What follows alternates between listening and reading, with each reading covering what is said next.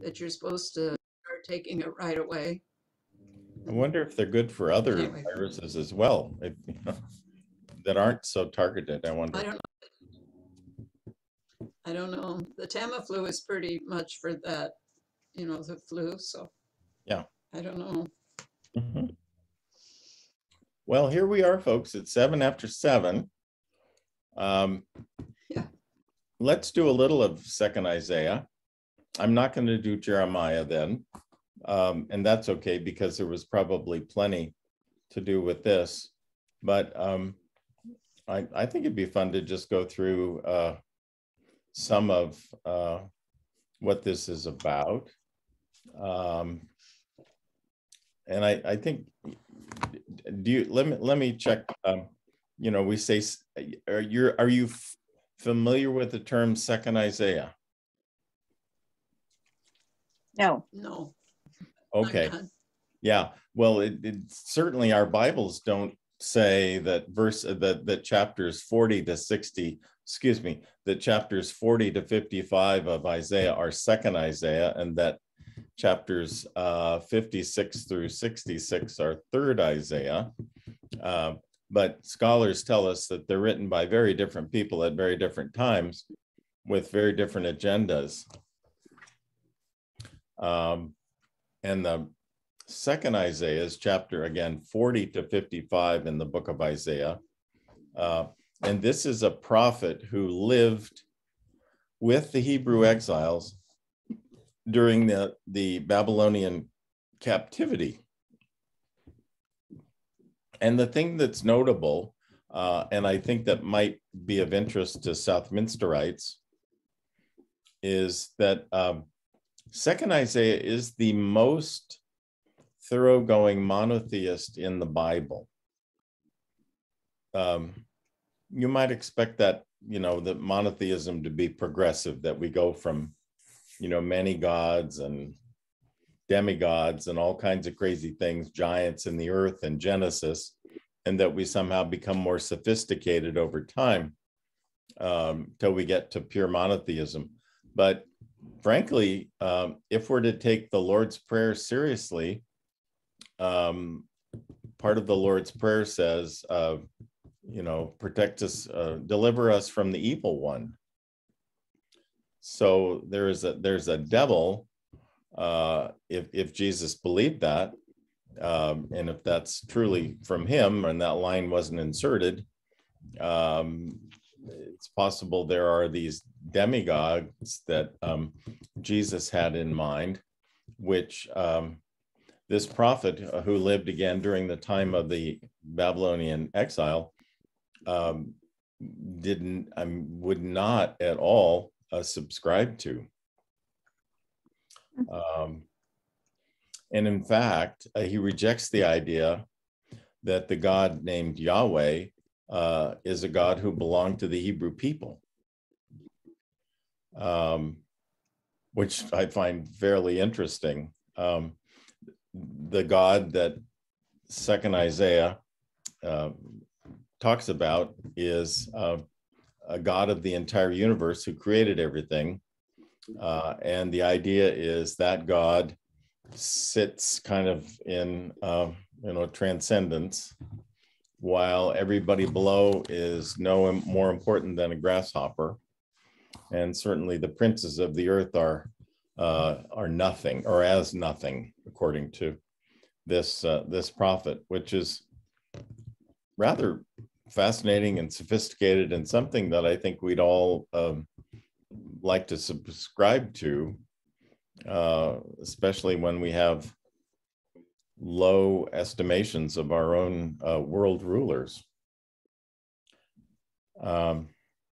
Any comments on that?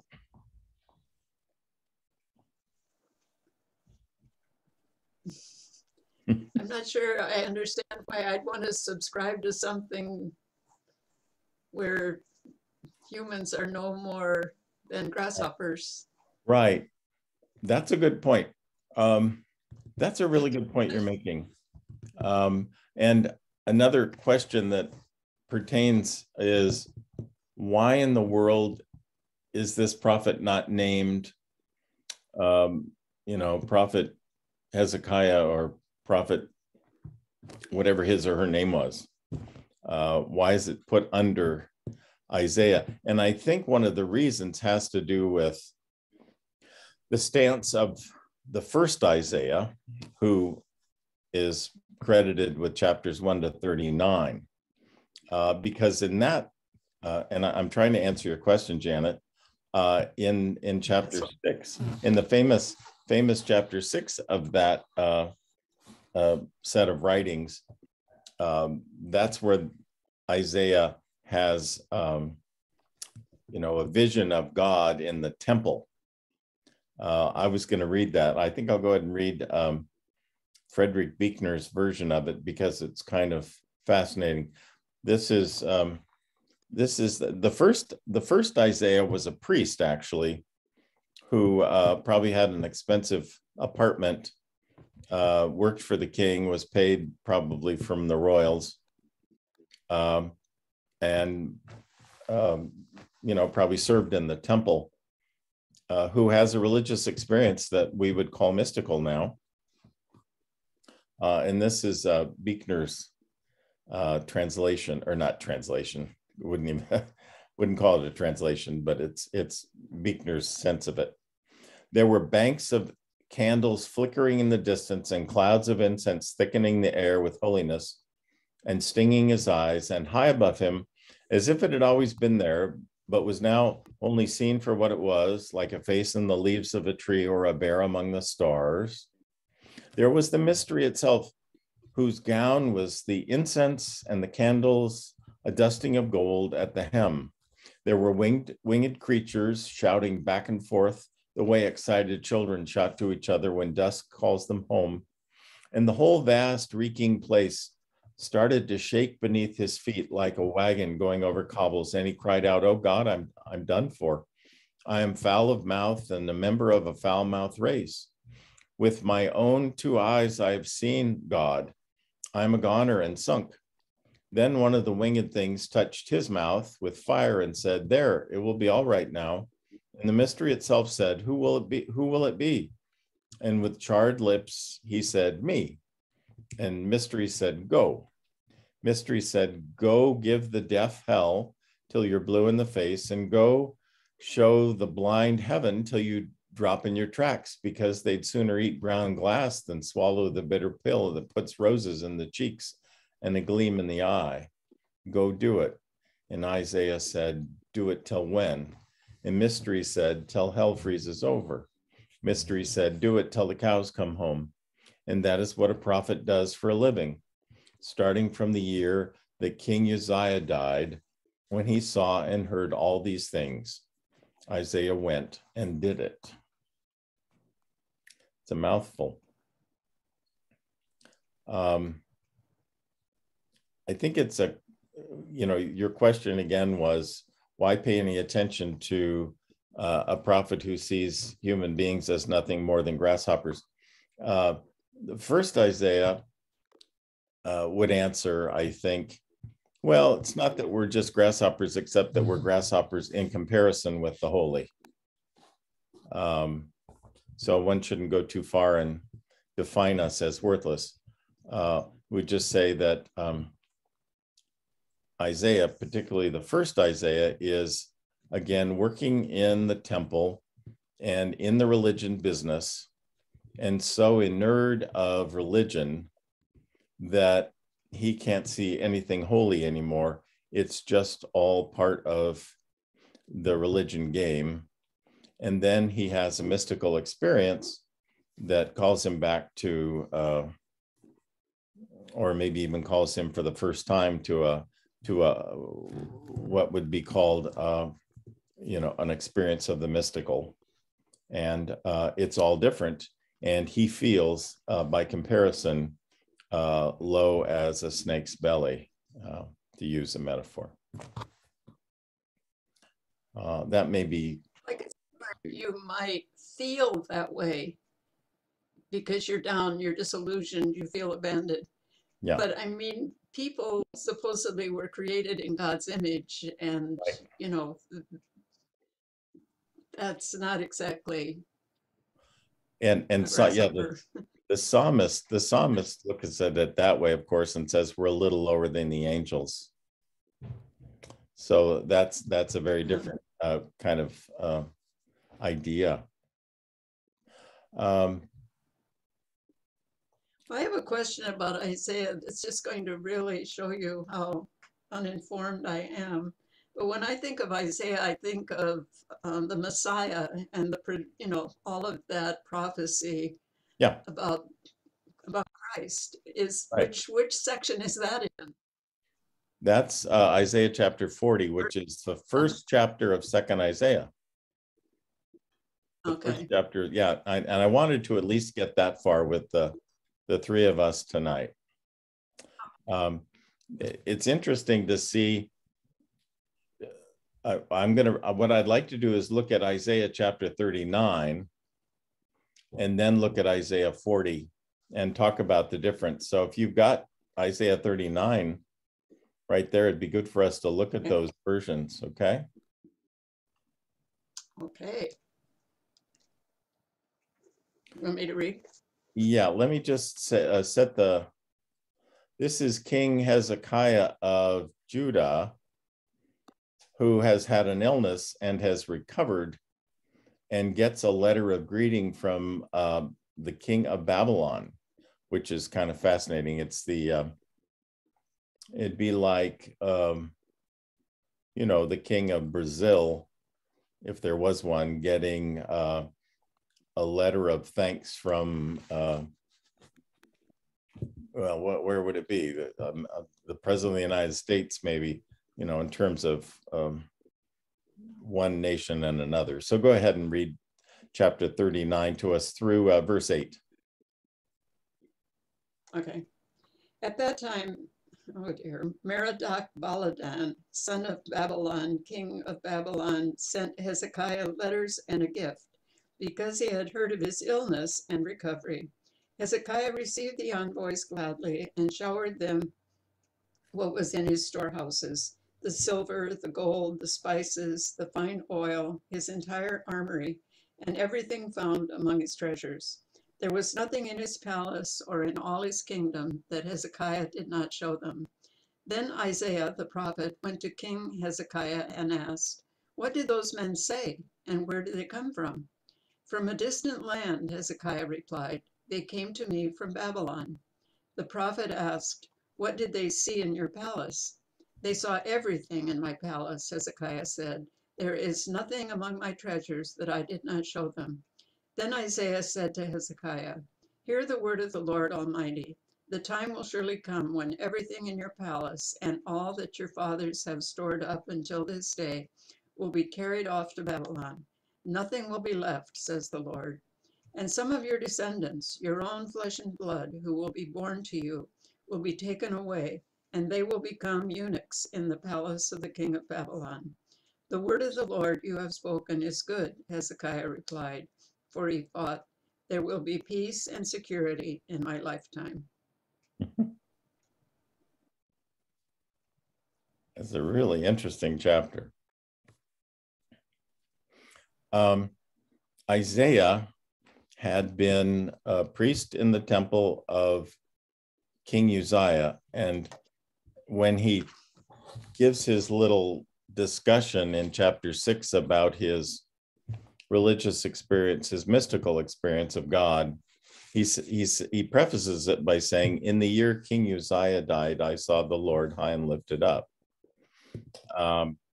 And it's interesting. It's like once he realized, once the Uzziah had been king for 40 years, a very long time, and it was a very steady time, so that he had a great reverence, and anybody who followed him would be considered small, a little like Franklin Roosevelt being followed by Harry Truman.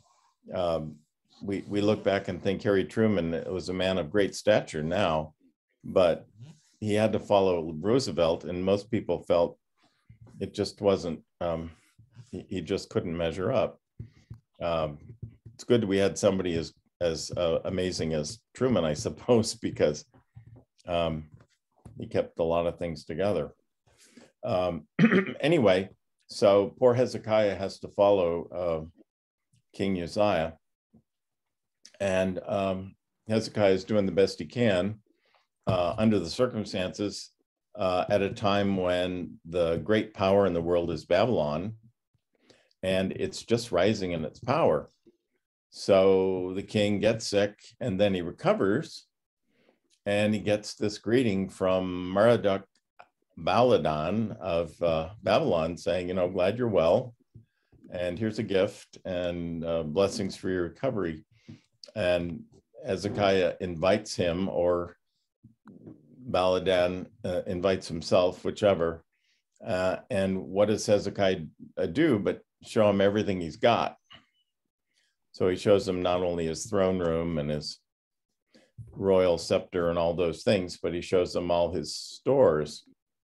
And if you heard there, he not only showed him his silver, his gold, his spices, his olive oil, but his armory, his entire armory, meaning this is what we have to protect ourselves from our enemies. So that the word gets to Isaiah and probably lots of others that the king has shown his hand to our enemy number one. And now they know exactly what they could pillage from us in terms of silver and gold if they defeat us in war. And also what we have to defend ourselves, which isn't very much. It kind of reminded me of 1936 when Winston Churchill was totally shocked that the MP, the Prime Minister at the time, PM, I guess, Stanley Baldwin, invited the Nazi high command to Britain and showed them the Air Force and everything they had in the Air Force, which was a complete shock to all those more hardliners in England who thought, oh my God, he's almost gone over to the other side. And it's more than interesting that last line, verse 8, the word of the Lord you have spoken is good, Hezekiah replied to Isaiah for calling him on this. For he thought, there will be peace and security in my time, or my lifetime. It sounds an awful lot like Neville Chamberlain, who brokered a peace, in 1938 over Czechoslovakia with Hitler. And said, how can he think this is a good deal? I don't. Exactly. It doesn't make any sense. Well, it's the same thing that I think Baldwin and Neville Chamberlain were thinking, we'll be transparent and open, and hopefully Hitler will be just as transparent and open, and we'll make a deal man to man, because everyone knows World War I was terrible, and no one would want another war like that. Isaiah says to him, they're going to come take everything you have and make your sons eunuchs. And I mean, and he doesn't say, oh no, we're going to broker a peace deal. He just says, oh, that's good news.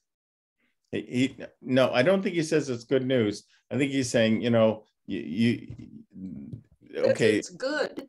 This is the word of the Lord. It's acceptable because at least I won't live to see it. Oh, okay. I think that's where he's coming from. There will be peace and security in my lifetime. Yeah. He's only getting peace and security while he's there. Yeah, it's kind of crazy. Right. So then nothing, that's the end of chapter 39. And then Isaiah 40 begins with the familiar words from George Frederick Handel, right? Comfort my people, says your Lord, right? Speak tenderly to Jerusalem, proclaim to her that her hard sentence has been completed, that her sin has been paid for, and that she has received from the Lord's hand double for all her sins. we're talking about coming out of exile at this point. So there's this amazing chasm between the end of 39 and the beginning of 40. And the chasm is 50 years of exile that the people have been in, which is another reason why people believe these are two separate writers, two different prophets. Isaiah was prophesying the end of one kingdom and the exile of the people. And second Isaiah is saying, take heart, take heart. God doesn't mean for Israel, for Judah to forever be in exile. So that's a fair amount, and that's where a lot of this is coming from. Let me answer, since it's just the three of us, let me answer Janet's question about second Isaiah being almost Christian in some ways, right? Because it's been taken over by Handel's Messiah. And this is from a book that probably the most respected Old Testament commentator of my lifetime, Walter Brueggemann, writes. He says, although it is clear that this poetry does not in any first instance have Jesus on its horizon, we're talking about the Old Testament here, it is equally clear that the church from the outset has found this poetry a poignant and generative way to consider Jesus, wherein humiliation equals crucifixion and exaltation that Isaiah writes about equals resurrection and ascension. He says, in the evangelical catechism on which I was nurtured, the most extended presentation offers this theme, or speaks to this theme. Question, in which passage of Holy Scripture do we find the humiliation and the exaltation of Christ briefly described? Answer, we find the humiliation and the exaltation of Christ briefly described in the passage in Philippians chapter 2, which is as follows. He humbled himself and became obedient to the point of death, and therefore God has highly exalted him.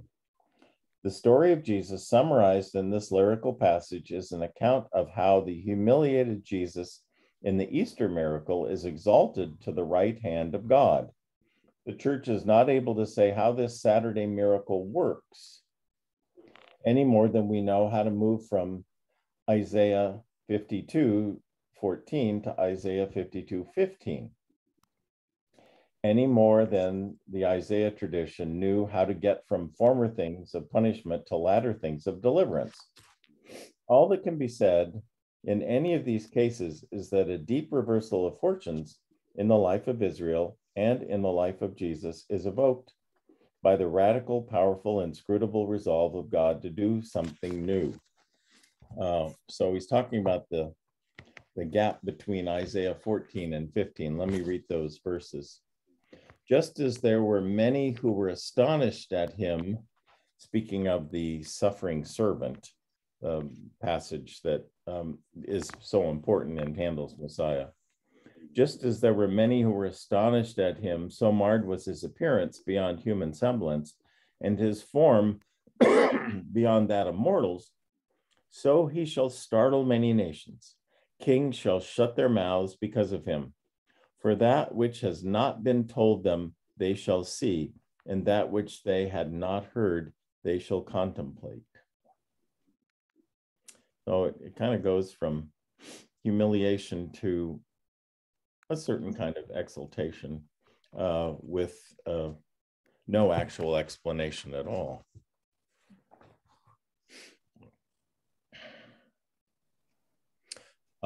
One thing that's kind of interesting is that the way the New Testament interpreters interpret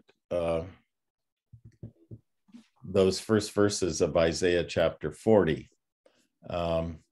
In Isaiah chapter 40, verse 3, it says, a voice cries out quote, in the wilderness, prepare ye the way of the Lord, make straight in the desert a highway for our God.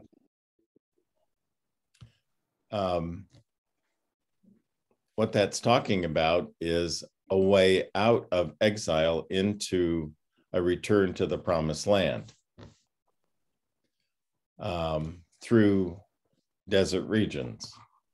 Matthew 3:3 uses the same verse and changes the syntax, is that? Certainly the word order, in order to speak of John the Baptist.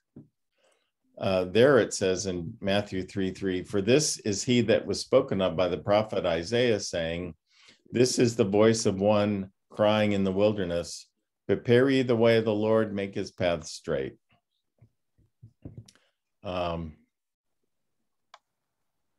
It's interesting how that gets convoluted to suit the writer of Matthew, but my high school English teacher would have fits over it because it's not at all what Isaiah is talking about.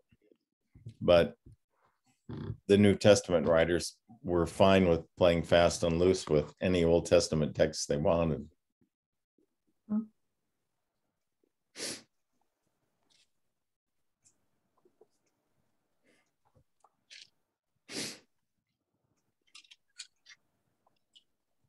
One thing that Second Isaiah is really anxious about are idols.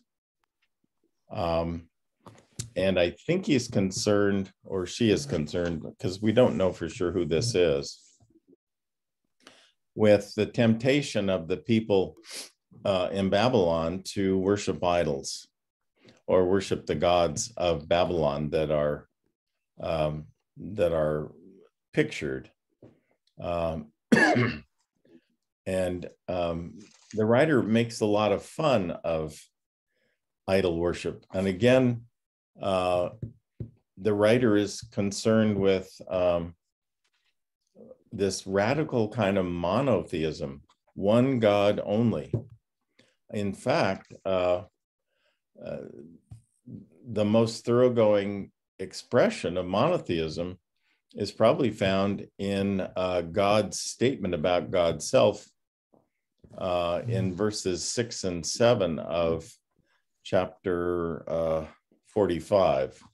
So if you want to go to Isaiah 45, 6 and 7, it's kind of fascinating.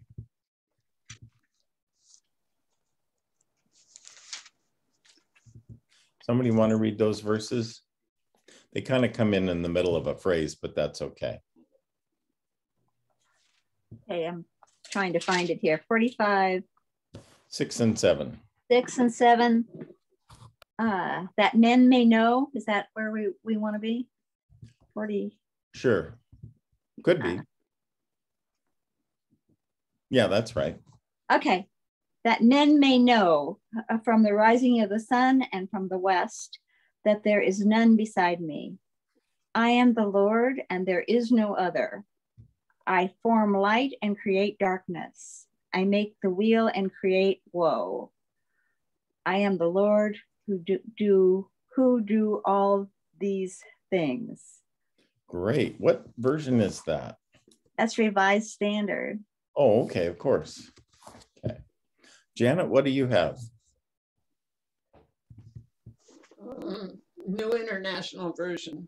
Oh, okay. You want me to read it? Yeah, if you would. Okay.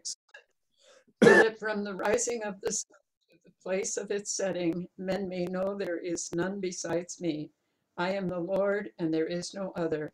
I form the light and create darkness. I bring prosperity and create disaster. I, the Lord, do all these things. Right. Yeah. The weal and woe poetry that was in Donna's Revised Standard is pretty clear, I think, in the original. And this is a God who says, don't believe in the devil. There is no such thing. this God who created the universe says, I create all good fortune, which means weal, and I create all bad fortune, which means woe. So don't go apologizing for me. I take blame for everything. This is a really big God. And in some ways, I don't know, I find it refreshing. Not everybody would. This isn't the God who takes credit for all the good things and blames all the bad things on the devil, in other words. Yeah.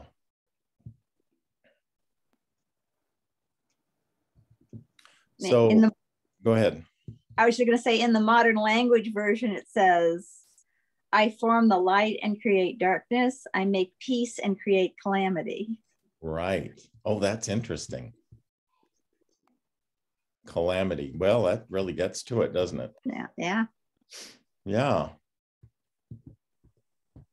Of course, we like to let God off the hook by saying, you know, God didn't make bad things happen. They just happened because of the laws of the universe, right? Right. God is not in control. What is it? I've forgotten.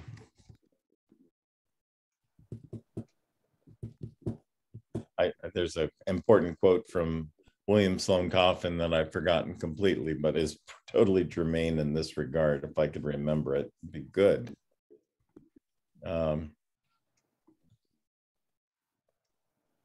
Anyway. Yeah. Yeah, we truly don't go ahead. Read this passage today. I am the Lord, I create the disaster, calamity. Right. That's not something you preach. Right. Yeah. Maybe I should. But it seems it seems kind of refreshing to me. You know, it's sort of like that actually makes more sense to me, that if God Almighty, it's the whole shooting match. Right. Yeah. I mean, by apologizing for God, maybe we're not doing God any service, because if we believe God is big and created the whole thing and set the order up as it is, why can't that God accept the responsibility for it when children get cancer, you know? Right? Which is just ultimately that. I mean, if we say it's the laws of nature and God created the laws of nature, I mean, there is responsibility there. It's not like he's pointing his finger and say, well, I think you are due a hurricane, and here it comes down upon us. Right. Exactly. And that's one thing that this Isaiah does. He doesn't really come around and say that the people have been, doesn't seem to talk about this God as a thunderbolt thrower like Zeus, who has vengeance at all. Things happen and they're bigger than we understand. What's that? No, that would not be the vision that one would want to have. No. I mean, but that ultimately, the creator of all the universe, ultimately everything is responsible for everything. Right. And the Buddhists have a better time accepting this than I think most of us Christians. They are so concerned not to let circumstances rule our hearts that they actually have given us psychological ways of dealing with those things, which are often very helpful. That kind of goes to this idea of, at least what I understand, I've never read it in great detail, but the Jefferson Bible, Thomas Jefferson, didn't he believe that God was the creator, but he did not intervene and wasn't present? And that doesn't, for me personally, I kind of don't focus on the original creation as much as I do the loving presence. Right. So when I read something that says I am responsible for all the calamity, Yeah. it's jarring. Right. But if you focus on that original bigness of the creation, well then, okay, it fits. Right.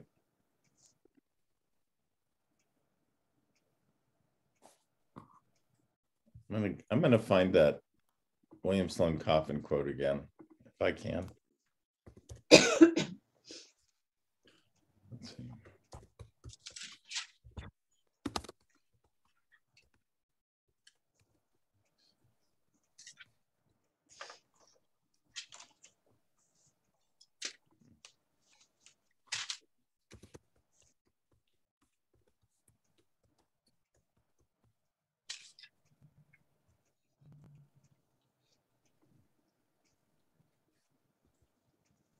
Can't seem to find it. Okay.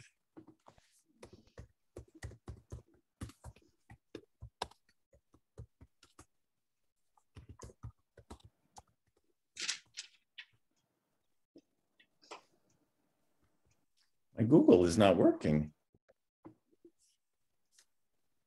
Well, that's really crazy. I wonder why. Oh, maybe it has something to do with me using Zoom right now.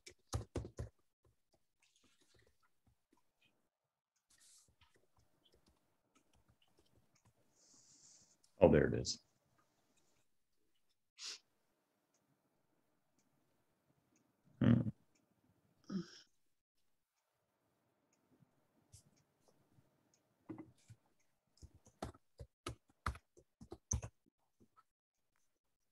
God provides minimum protection and maximum support. That's what he says. Minimum protection and maximum support. Whoops, I think I lost something. Are y'all there? I think I lost you. You seem to be frozen.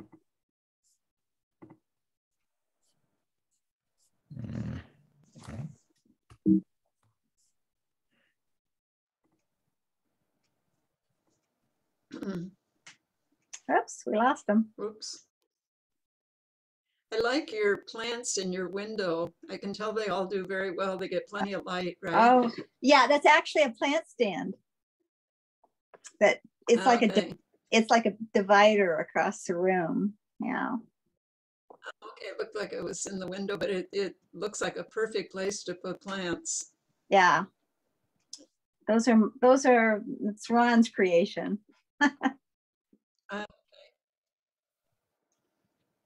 I got booted off. Maybe it was because you were using Google at the same time as Zoom. It was. I'm sure that's why, unless it's a divine thing. Did you hear what I said about maximum? God offers minimum protection but maximum support. You did. Okay. Yeah. Right. Okay. So that's not. So all of this, I was trying to find the place. I thought I had seen something in one of the earlier chapters about sort of relating to the, human beings being as small as grasshoppers. I thought it said dust or something like that. Right. And I was that's all that would be consistent with that view. It is very, yeah. Yeah, that's in chapter 40. Okay. Yeah. Yeah, let me see where that was.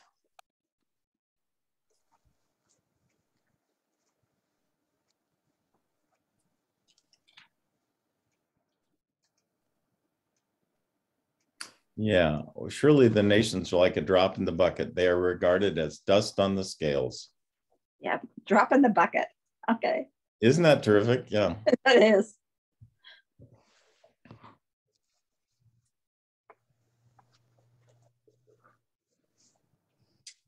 Let me pick it up right there because that's kind of worth talking about.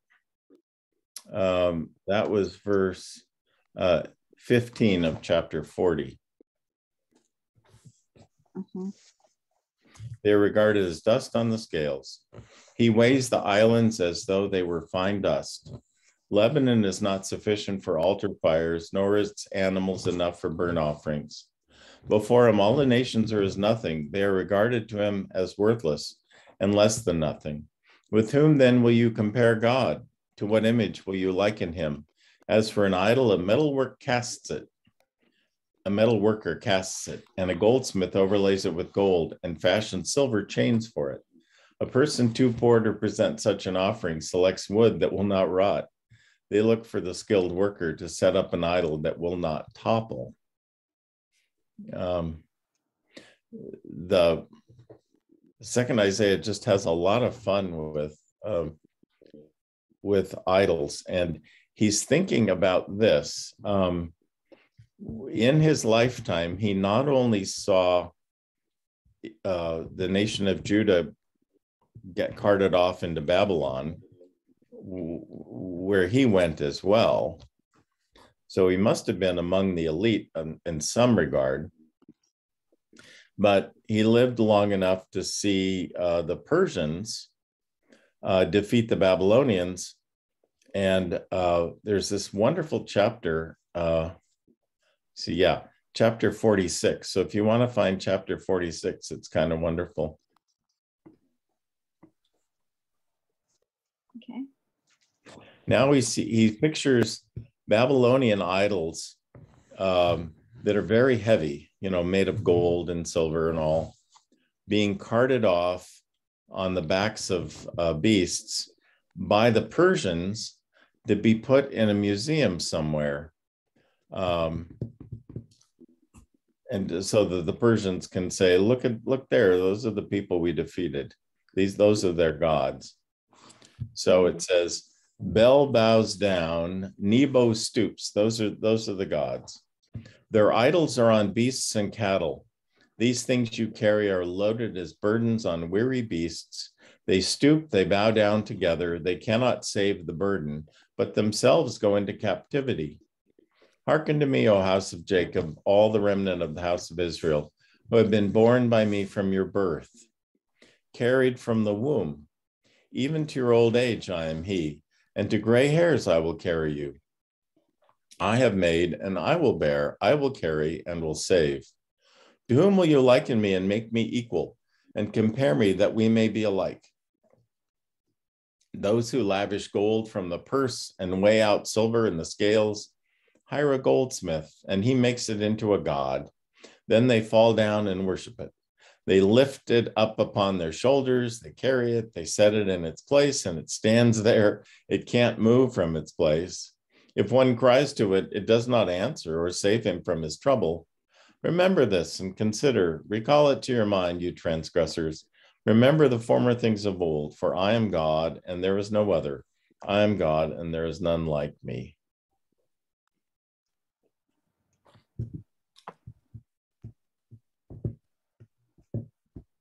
Well, he's definitely building him up. Yeah, he's building himself up. or the prophet is building up this image of God. Yeah. While making fun of any idol that you would put on your mantelpiece made of wood, or that the king would fashion out of silver and gold. Mm-hmm. Both being worthless. It reminded me of coming to Portland, which I did quite a number of times when I was pastor in Ashland. We'd bring the middle schoolers up for confirmation, and we take them to, I knew a woman who wrote icons. She was Russian Orthodox, and we went to a wonderful American Methodist Episcopal or African Methodist Episcopal Church in North Portland, which just had the most amazing worship I can imagine, full of great music. And anyway, among those things, we'd go to the temple downtown in Portland, the Jewish temple, and they would let us see their Torah scrolls. But more than that, they showed us this other Torah scroll that was kept in a separate cabinet. They have a special name for it. I've forgotten what it is. And that Torah scroll had been liberated from some Nazi storehouse where it had been kept. It had been taken from, I think it was, if I'm not mistaken, a temple, a Jewish synagogue in Prague, and had been kept by the Nazis in perfect order. They didn't burn it or anything, but they had plans to put it in a museum for an extinct race. Once they had defeated everything. So I it's not quite the same idea as Bella and Nebo. Of course not. That but, come to be in Portland. What's that? How did that Torah come to be in Portland? I forgot how it came to be in Portland. It seems strange, doesn't it?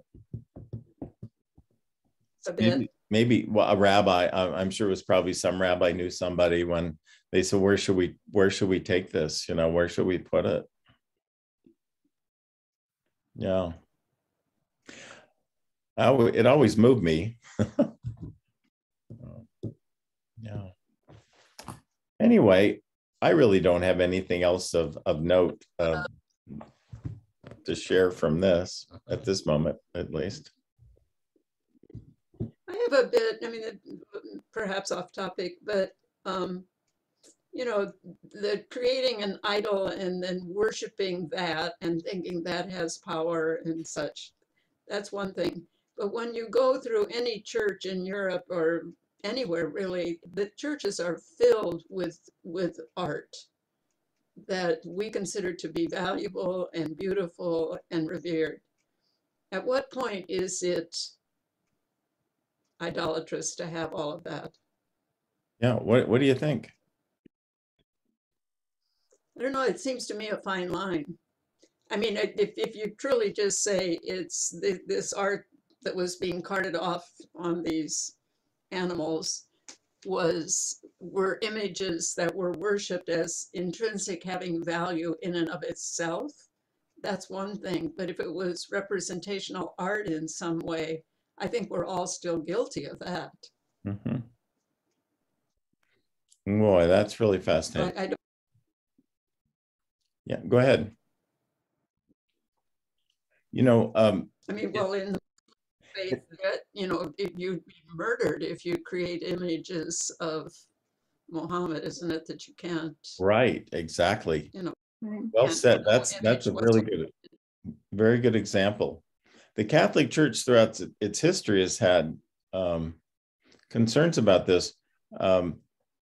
Francis, St. Francis in the 1100s, 1200s, went to Rome and was greeted by actually a friendly pope who took it well when Francis said that the church had too much gold and silver and art at that point, that it was worshiping that. And the Pope actually agreed with them that they'd lost some of the spirit of the poverty of Jesus.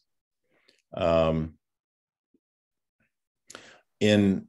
1962, I guess, during Vatican II, the Vatican II Council, which was quite liberal under Pope John the 23rd, not only got rid of the Latin Mass, but told churches to purge their churches of images, and to keep only, the key ones like Mary. They didn't want everything. I was, pastor in 1980 over in the Cully neighborhood. I mentioned that in the sermon on Sunday, and was friends with a priest at St. Rose of Lima Catholic Church, which is at 60th and Sandy Boulevard. And the priest was a wonderful, very post-Vatican II, very liberal priest. And he had learned from the priest who'd been there before, who was Father Zenner, who was something of a saint. And Father Zenner had been there during the Vatican II purge and had been more than happy to get rid of statues and things that he thought were just gaudy and awful. However, he had trouble when it came to convincing anybody that they should let go of the statue of St. Rose of Lima they had, which was actually in the center of their worship space, the transept where the cross is made. He didn't like her because she was clearly a white girl from Cleveland or something. The model for her, she was not definitely not Peruvian. So he had someone painted a Peruvian woman, a really nice painting that they introduced to the space, but nobody wanted to get rid of St. Rose. And so what he did was every Sunday for a whole year, he moved that statue, which was sitting freely a few inches toward the sacristy every Sunday, so that the once a week worshipers might not notice and the once a day worshipers wouldn't notice at all. And pretty soon she was right at the edge, and then he just got rid of her, and he succeeded in having her leave the church, which was, I think, second Isaiah might appreciate. That's an amazing story. It's one of my favorites. Yeah, I'm glad I learned it early in my ministry. You know, if you do things small or slowly, maybe you can get away with stuff. Yeah, but your point about the Muslims and no images of Muhammad is take that very seriously. That's obviously carried the day.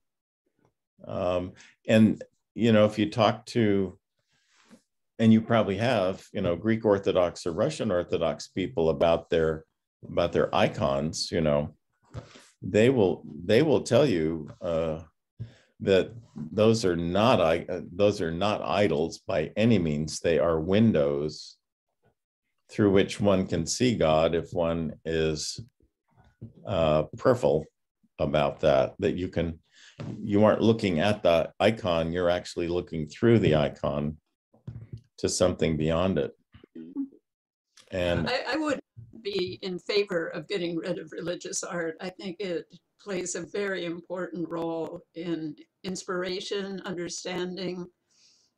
I wouldn't be in favor of it, but I do think it's a tricky topic. It is.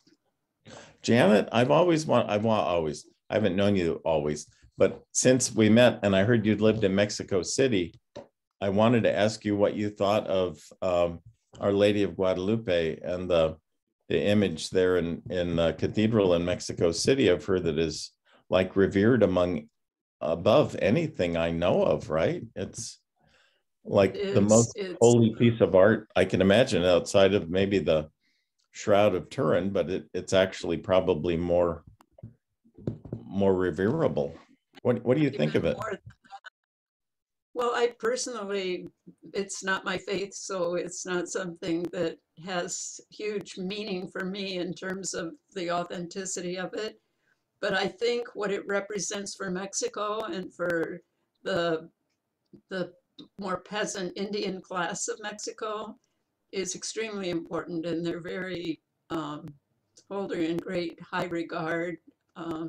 Look to her. The female images, I mean, there's sort of the Spanish class will look to Mary, and the more indigenous class will look to the Virgin of Guadalupe, but they play very similar roles in the Catholic faith in Mexico. Are they not the same? Go on. No, the Virgin Mary is the mother of Jesus, and the Guadalupe is the woman who appeared to the peasant in Mexico and became a saint. She's considered a saint. I thought she was considered. I thought she was considered Mary to be Mary. I think. No, they're separate. I mean, the Virgin. I believe you. Virgin of Guadalupe, separate images, separate everything, and the Virgin of Guadalupe is very Mexican. Yeah. She doesn't have a universal presence, but they play a similar role. And it's kind of cultural which one you might revere more in your home. But she's very, very important, and symbolically she's important. I think anything that can help people come together in community and faith, for me, is a positive thing. Right. I don't think people worship that shroud as much as they do when they're in that Basilica Guadalupe, which is built on the hill where the apparition actually happened or supposedly happened. There's a feeling of the presence of God and saintliness and holiness. So that there's a feeling there more than that people think. And it's a fine line. It's a fine line. Yeah. But people are very devout. They feel she provides protection. They wouldn't go along with that minimum protection, maximum support. No. People make wishes there and ask for miracles. I really believe that the Virgin, La Virgen, will intervene and provide protection. Yeah. I'm not going to take that away from them. Yeah, I wouldn't take that away from anybody. They'll go and in fact, I've been there many, many times. In fact, I've made pilgrimages there just to feel what it feels like. I walk like from my home there, which maybe is 10 miles. And that's quite a hike. Yeah. But it's just to feel what it feels like as you approach the basilica and people are on their knees and walking that long, long distances. People will put down rugs and they'll walk in another rug. And they come to give thanks for the miracles, and they'll bring those little things called milagros. Yes. You've probably seen those. Oh, yeah. Charms. And you pin that to a robe somewhere in the basilica to give thanks for healing your liver or your limb, or there's milagros for every conceivable favor you might have asked, and give thanks by pinning it on the robes there. I've only seen those. Culture, but I've only seen those in New Mexico, but I got the feeling from the people. They're all over. Yeah. It's very cultural, but it's not my personal belief, but I have great respect for the power of the Virgin of Guadalupe, and I don't think there's anything bad in it, in that people have devout belief and support, and I think of a lot of worse things. Of course. Yes.